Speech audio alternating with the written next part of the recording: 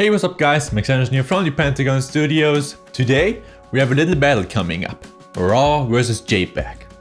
And I know it's unfair, but also really cool. May I introduce to you to the power of RAW.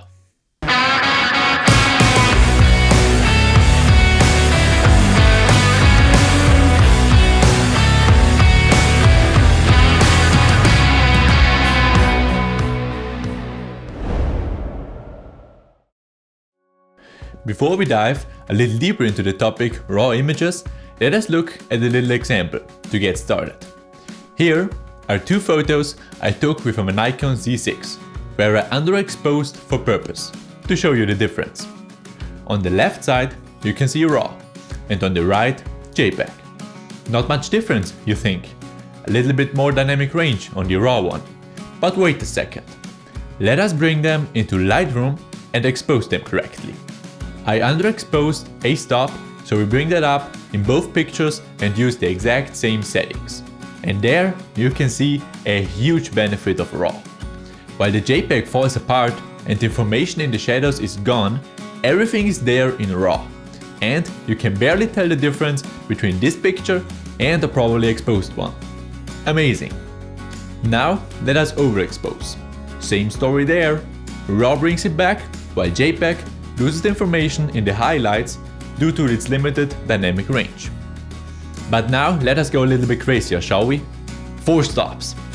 While the JPEG is destroyed, the RAW one looks just fine. Magically. And when you perform some noise reduction, you aren't able to tell the difference. This, ladies and gentlemen, right there is the true power of RAW. I was completely blown away when I first saw this. I mean, come on. If that isn't cool. But the question is, how is that even possible? Well, to answer that, we have to dive a little deeper into the topic. When you press the trigger on your camera, the camera sensor captures the light information. But what happens with this data?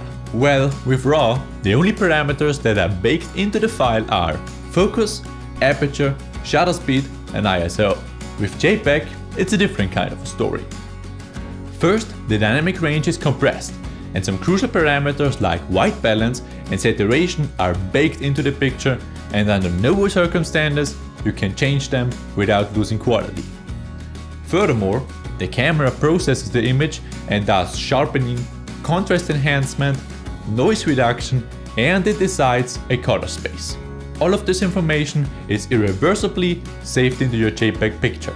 And this is the huge benefit of RAW. You can change these things.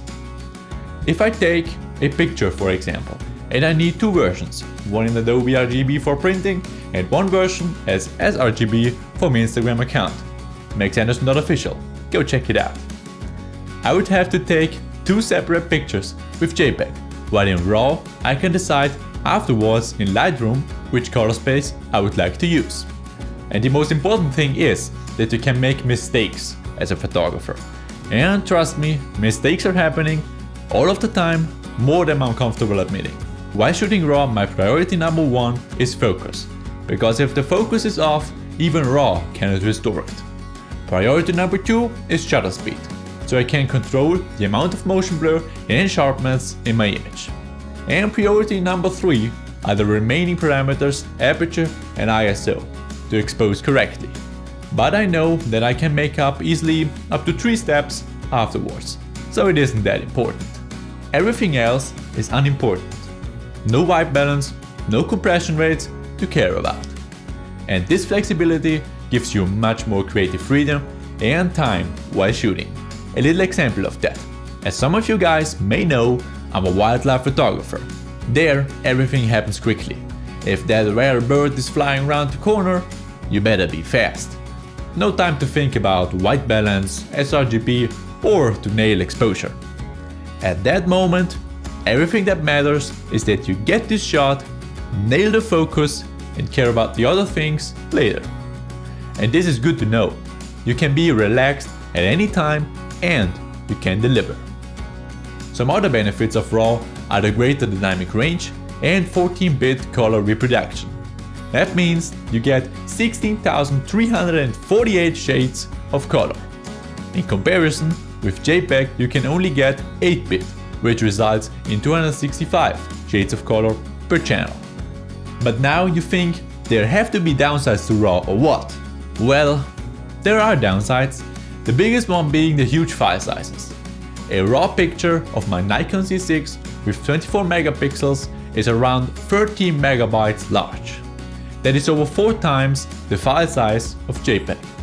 And there are cameras with even more megapixels like the Nikon Z7 with 42 or the Sony a7R IV with 60 megapixels. There, the file sizes are ridiculous. What that means for us is obviously you need lots and lots of storage space for your long-term archive, you need large memory cards that are expensive, and the handling of the files afterwards is a little bit more complicated. You need a better performing system to edit RAW photos effectively, while you can edit JPEGs on pretty much every modern system. Furthermore, the pictures that are coming out of your camera aren't looking that great, and post-production is necessary.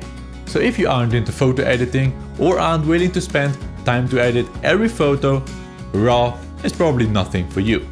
Speaking of editing, to edit RAW photos you need a specific RAW converter. If that is built into your software or is integrated via plugin, depends on your software choice. The most popular RAW converters are the integrated converters in Lightroom and Capture One, and of course the Adobe Camera Raw plugin, which is integrated in Photoshop and After Effects. There are many more RAW converters out there, but with this video we won't go too much into detail. I will provide a link below where you can check all of them out. And that leads us to another downside of RAW, its accessibility. Only professional cameras are allowing you to save pictures into the RAW format. You won't find that feature on your $50 point and shoot camera, that's for sure. In addition, until now, there isn't a standard format of RAW. Instead of that, every camera manufacturer has its own file extension. CR2 and CR3 by Canon, NEF by Nikon, and DNG by Adobe, to give you a few examples. And that wide variety of format leads to even more problems while editing, because if your editing software of choice doesn't support the format of your camera, you're screwed. So what means that all for us in conclusion? Well, it's a bit difficult. The question is if that even should be possible. I mean, if RAW should allow a photographer to make that much mistakes. In my opinion, it should be an option to not rely on. You shouldn't go out shooting with the resolution to not care about exposure or everything else. For myself, I try to nail the picture right in camera so that I save time in post-production, and I try to use the ridiculous options of RAW as less as possible. So that pretty much wraps it up for this video. If you liked what you just saw and found it helpful, consider subscribing. That's all for now. See ya!